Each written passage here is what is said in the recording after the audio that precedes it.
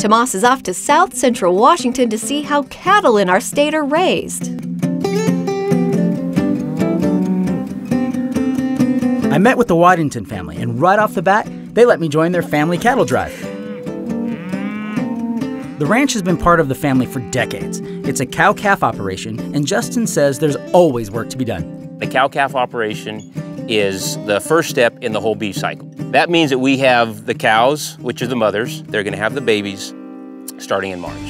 And then, about 6-7 months later, we wean. And then either we keep them and grow them on to the next step ourselves, or they get sold to a feedlot.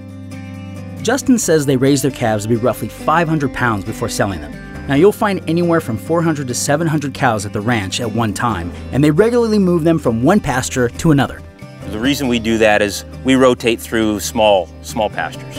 Okay. So right now they're on like a 15-acre pasture, and we'll move them into like another 15 acres so that they utilize more of the feed. And then it just kind of cycles. It just keeps going, and we'll follow behind them with the irrigation.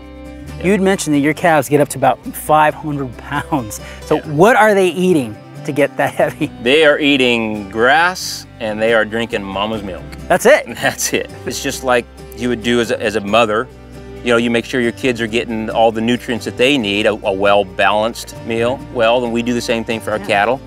They're eating grasses and legumes, alfalfa and clovers and things like that. And then we make sure they have a free choice salt and mineral package that there is in front of them all the time. 12 months out of the year, they have that in front of them. Fresh drinking water is a big thing. You know, they need to have a very clean source of water. In addition to the well-balanced diet provided to his cows, Justin says animal welfare and the health of their cows is the most important factor for Washington cattle ranchers. We here in the United States have probably one of the most stringent health codes to take care of our animals. You know, it's one of the best places. It's a very safe, very good source of protein. And like I said, I eat, all of our family, my children and us, we eat lots and lots of beef.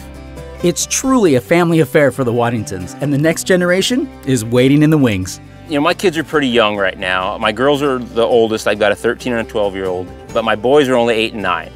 Whether they want to do this or not, that'll be completely up to them, but they are gonna know how to do it, and they are gonna know how to work.